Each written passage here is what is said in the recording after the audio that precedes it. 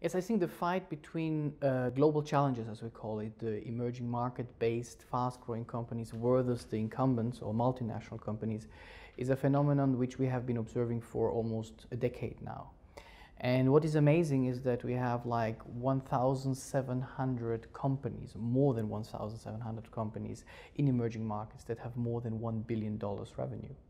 And this staggering number shows that there are more and more companies from Asia, from South America, from the Middle East, from Africa, pushing into the traditional sectors of North American, European or Japanese incumbents. The competitive landscape is converging.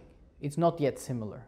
I think we still have on one side the MNCs with a strong technology agenda, with an innovation drive, with an approach to mature clients, which the emerging market players do not have to this extent.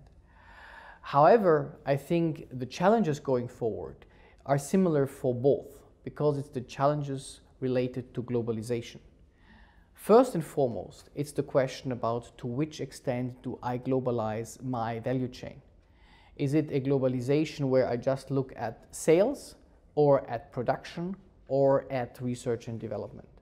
And our point of view is that those companies who rigorously globalize their value chain across various regions are more successful than those who just move around bits and pieces of their operations. It's really important to understand who are the players in the market on the incumbent and on the emerging market way, and also how to understand their dynamic. The second is then really to think through a strategic step-by-step analysis, and as I said at the beginning of our discussion, along the value chain, starting with which type of product do I want to have in which market? Do I need to go for premium or for mid-market? Second, where do I want to have my factories? Do I go for a global network of many factories or very few factories? And third, what is my go-to-market approach? What is my go-to-market model?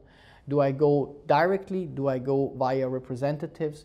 That's the kind of approach we need to think about. When it comes to the enabling elements like HR, like organization, like also mergers and acquisition, I think BCG brings to bear a full set of expertise that allows you to know where do I get the right talent from, how do I develop it, how do I set up a global organization that is agile and at the same time well structured.